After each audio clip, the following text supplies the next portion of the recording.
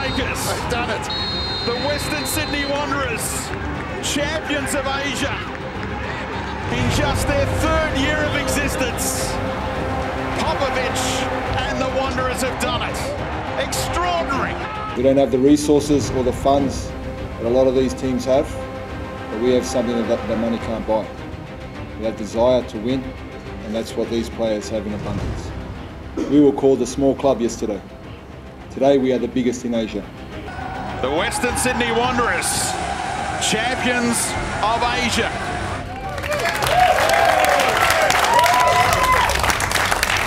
Yes, congratulations to the Western Sydney Wanderers. We have plenty to talk about. That was an enormous achievement. First, though, we have to welcome officially to the desk Socceroos coach Ange Postecoglou.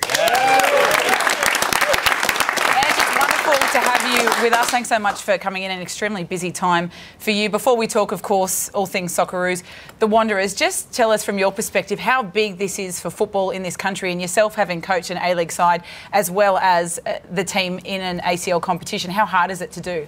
Oh, look, just as a football fan, first of all, it's just a sporting fan, Australian sporting fan.